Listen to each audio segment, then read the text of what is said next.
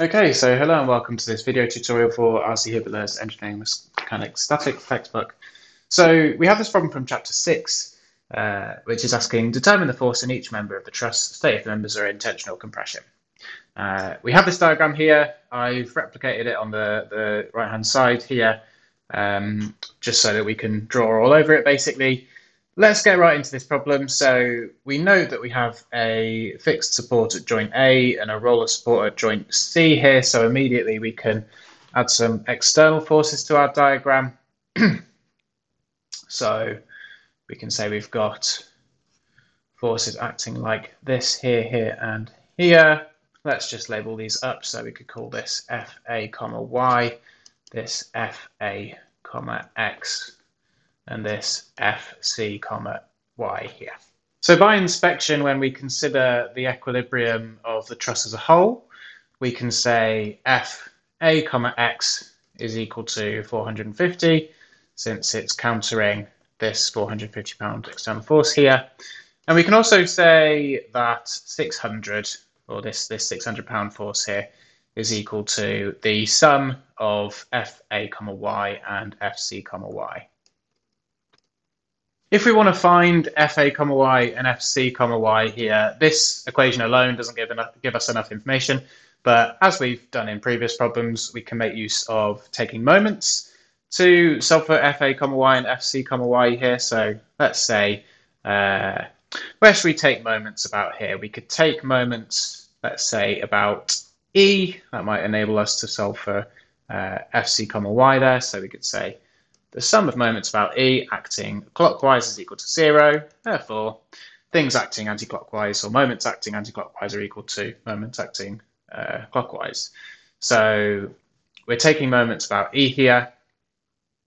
We know we've got the FA, X moment acting clockwise and the FC, Y moment acting anti-clockwise. So we could say 6 FC, Y, 6 naturally coming from this perpendicular distance here. 6 FC, Y is equal to, now we don't know this length here. Okay, we want to work out this length. Let's add this to our diagram here. So naturally, this just becomes a simple trigonometry problem. If we want to solve for this length here, let's just call it X for now. We note that we have a 30-degree angle here. We have a 6 foot adjacent there, and we're looking for our opposite. Okay, we're going to use tan here. So let's do that. We can say the tan in this instance of 30, is equal to opposite over adjacent, which in this case is X over 6. Therefore, X in this case is equal to 6 tan 30. Which I know is equal to 2 root 3. So we can say then that this side on the left-hand side here is equal to 2 root 3. Okay, back to where we were earlier. So we were taking moments earlier. We have a anti-clockwise moment of 6 FCY, and we have a clockwise moment then of 2 root 3 FA, X. Note we calculated FA, X earlier. It's 450, so we could just plug that in, right? 450. We can rearrange for FC, Y here.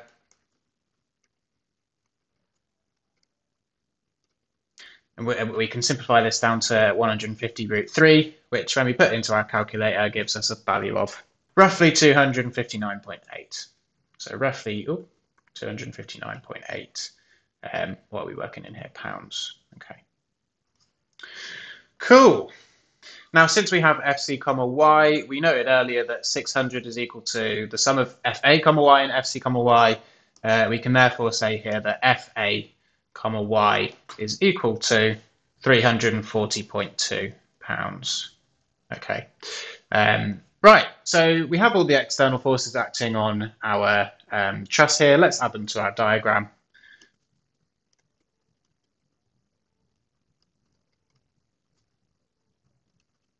So now that we have all the external forces acting on our truss, we can consider what's happening internally here.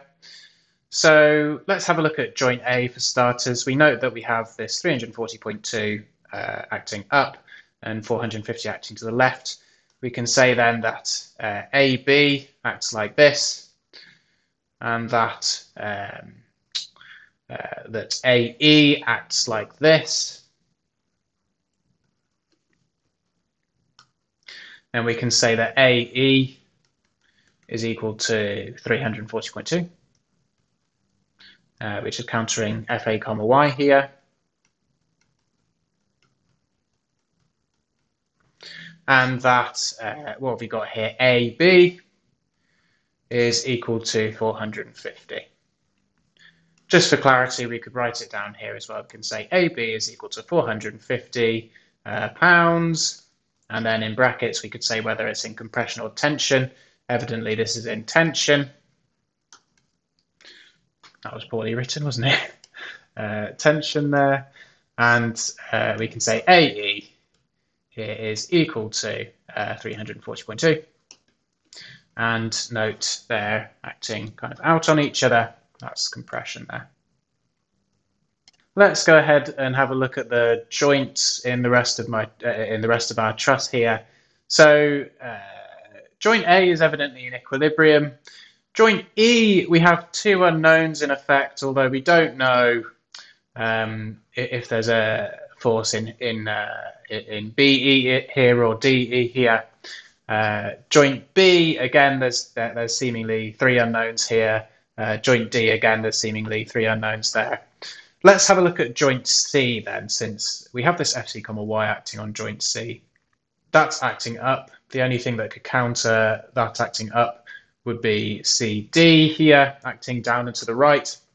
And then the only thing that could counter the right component of CD there would be BC, acting to the left. Okay, so let's have a look at joint C then.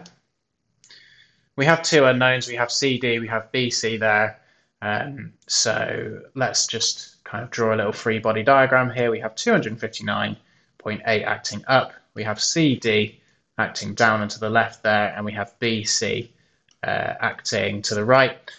And we have this 30-degree angle here. We could note the fact that the vertical component of CD here is going to be equal to this 259.8. We could say then, if we are resolving vertically here, the sum of the forces in the Y are equal to 0. Therefore, we could say CD sine 30 is equal to 259.8. Therefore, let's rearrange here. We can say CD is equal to 259.8 all over sine 30.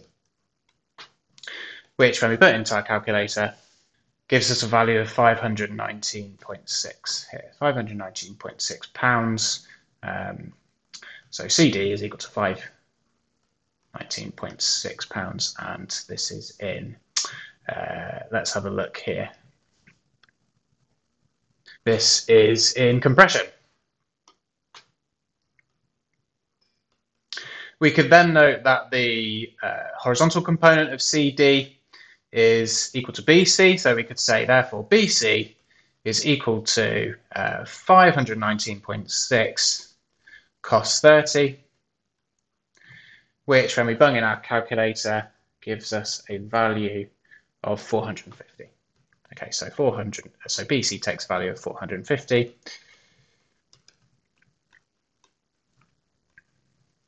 And we note that BC here is in tension.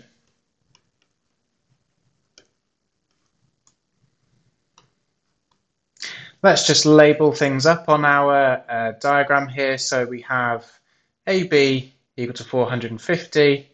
So we have 450 acting there as well. BC, we've just discovered, is also 450.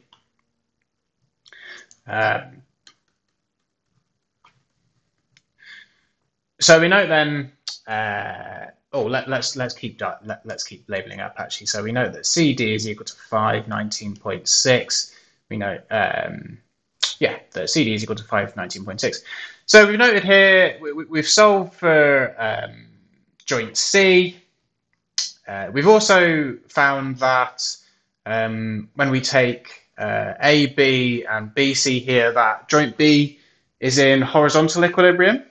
Now, evidently, there's only kind of one potential other horizontal idea here that would come from member BE, but joint B is already in horizontal equilibrium. So we can say then that BE is a zero force member, and by extension that BD is a zero force member, since that's the only thing offering a potential vertical idea. We note then that DE acts like this, and that DE takes a value of 519.6 as well. So we have DE then acting on joint E like this. And there we have it. To be extra sure, we could look at joint E and just double check that it's in equilibrium. I've double checked it personally, and it is in equilibrium. We don't need to repeat ourselves here, basically. So these are all our forces. Just to be complete here, we could add whether DE is in compression or tension. Let's say DE is equal to 519.6, and the forces are acting like that, so we can say that DE is in compression. Okay, so if you have any questions or comments about this problem, please feel free to leave them down in the comment section down below. Otherwise, thank you very much for watching.